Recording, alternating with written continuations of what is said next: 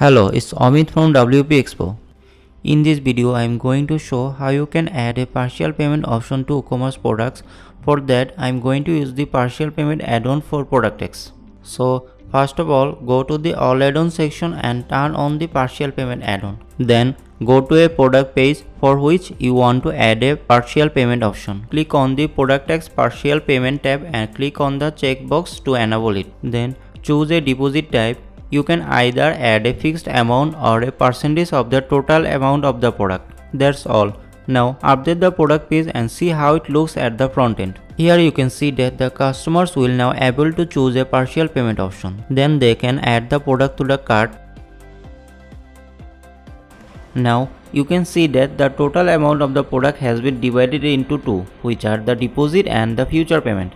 So the total price of the product is $40. The deposit amount is $10 and the due payment is $30.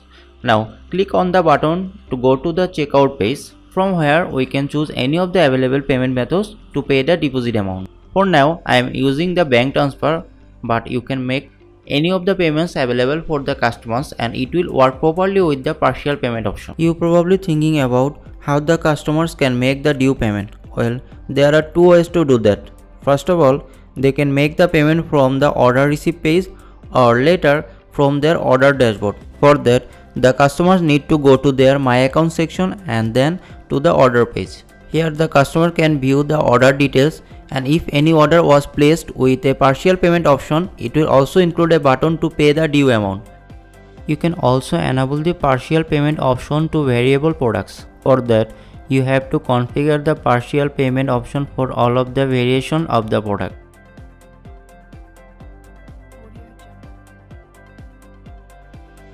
So that the customers will see the partial payment option after choosing a variation. That's all from this video. You can learn more about the partial payment from the blog post, and the link will be in the description. Don't forget to like, subscribe and share this video.